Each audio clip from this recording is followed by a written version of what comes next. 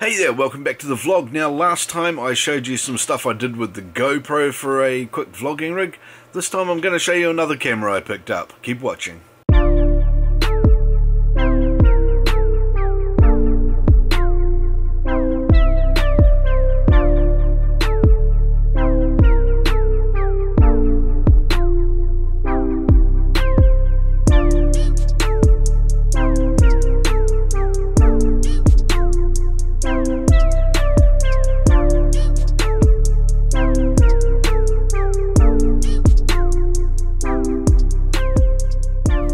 Okay, so as we showed you last time, the GoPro in a bracket and the nice fluffy Rode video micro mic and adapter and all that sort of stuff goes together really well as a really good low-cost vlogging rig that you can just pick up and run with pretty quickly. And putting a cell phone on it as well lets you see what you're capturing. One problem I do have with the GoPro is the fact that it's just that really fisheye looking lens and stuff. It's just got that one lens. Now you can use the linear mode or the wide mode and that sort of thing and change that a wee bit, and it gives you a few more options, but I wanted to have a bit of a look around and experiment and see what else I could find, and this is what I came up with. It's this little puppy here.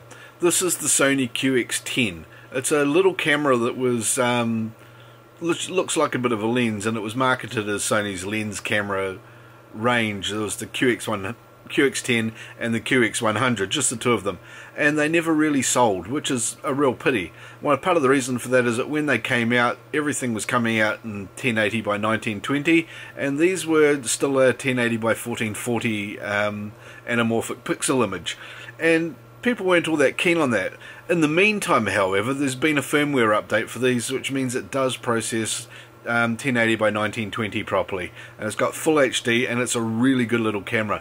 One of the great things about this camera is the simple operation. You just push a little button on the top here and the lens slides out. Okay, let's do a real quick geek out on this camera. It's a 7.76mm XMOS sensor with a Sony G lens in front of it. The focal range when you're fully wide is 5 centimeters, and when you're fully zoomed out it's 1.5 meters. The aperture is f3.3 to 5.9, and the focal length is 4.45 to 44.5 millimeters, which is a 25 to 250 millimeter equivalent for 35mm people. That's a 10 times optical zoom. It's a Bion's imaging processor. It has all the usual white balance modes. The shutter speed is anything from 4 to 1/1600th of a second, and it has exposure compensation of +2 to -2 stops. There's a timer in it, which is 10 seconds or 2 seconds optional, and the ISO is 100 to 12,800. The image resolution is 18 megapixels, and it does 1920 by 1080 at 30 frames video.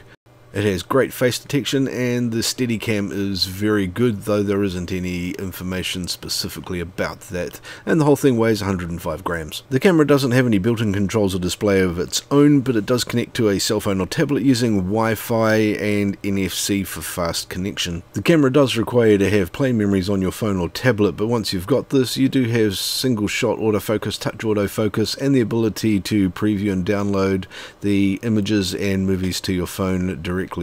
Like the GoPro, it means that you can put this onto a rig, have a cell phone facing you, and you're away laughing for a vlogging camera. And it looks just like this. So I've got the camera sitting on that same plate that I was showing with the GoPro in the previous video. Click up here if you haven't seen that one. And of course the phone on a phone holder right next to it, and it's connected via Wi-Fi, so I can control that, I can see what I'm doing, and I can vlog with this straight away. And that's proven to be a really good rig. The only downside to this rig is, like the GoPro and the RX100 Mark V, the sound on the top is just off these two little microphones, and so it is quite susceptible to wind noise. So naturally, of course, the best way to check out the camera and see what it's really like is bring it outside and have a bit of a play with it. Now we've got a little bit of wind noise today, might be picking up, but I'm just holding my hand here just a little bit across the side of the camera, which I find with this and the RX100 and a lot of other small form factor cameras blocks out most of the wind and just stops it from rushing across the top of the holes most of the time. The light compensation is not too bad. It's a pretty overcast day today at the moment, so all of this stuff up here there's not a lot you can do about. The one thing that's always tempting with this camera, the same with any small form factor camera when you're using your cell phone as a monitor, is to look up at the cell phone, of course, and sometimes you just can't help it despite it being there. The controls and everything are all through the on-screen Play Memories interface. You've got your zoom in and out, display settings, and there's a couple of little things you can do with the video, like set up grid lines and that, but not a lot of the manual control available. I do believe this is actually a limitation of the current version of Play Memories more than it is the actual camera itself. I think older versions of Play Memories used to be able to do quite a bit more. I believe there might be some third-party software. I'm going to have to do a bit of a dig around and come back in another video and have a look at that and see if I can find anything else that can run this camera and give it a bit more control. I'll do a bit more digging around that anyway. So anyway, this gives you a pretty good look.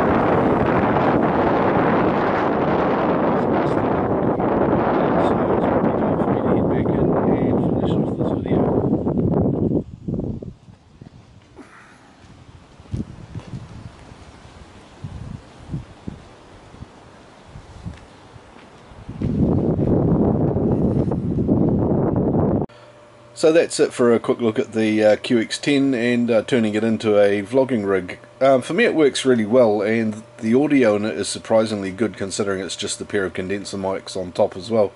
I've actually just done a firmware update in this one. I was surprised to find I still had it on version 1, so I went to nick my daughter's PC and updated it to version 3, and that's given me a lot of extra options back. I'm not going to go through all of those now. You can look up a fact sheet and tech sheet online if you want yourself and read about all of that sort of stuff. I'll put a couple of links to those below.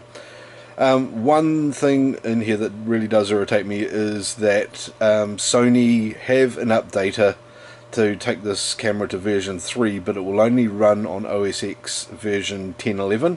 So if you've upgraded to 10.12 or 10.13, you won't be able to run the updater. Sony, you kind of need to pick up the ball there and update the updaters so that they can actually execute on modern computers, because while it might be a end-of-life camera, these things are still available retail and people will still want to be updating them.